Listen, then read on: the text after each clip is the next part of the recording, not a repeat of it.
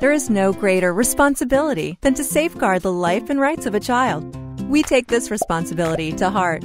Children living in developing countries are especially vulnerable to abuse. This can be in the form of child labor, early enforced marriages, physical violence, or sexual exploitation. Our organization works with some of the world's poorest countries, where we help improve the quality of life for children, their families, and communities. However, with these efforts comes a great responsibility, because our access to children and youth may potentially expose them to harm.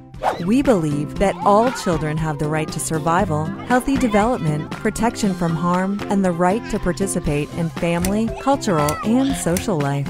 That's why we have developed ways to screen and monitor every person who may interact with the children in our programs. Our child protection policy was created to explain the actions we take in order to prevent and respond to child abuse.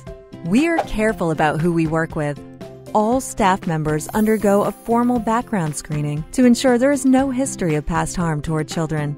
Partner organizations we work with on the ground are also diligently screened. Our staff are trained on how to prevent, recognize, and report abuse. We are also working to make sure that children can recognize, protect themselves from, and report abusive behavior.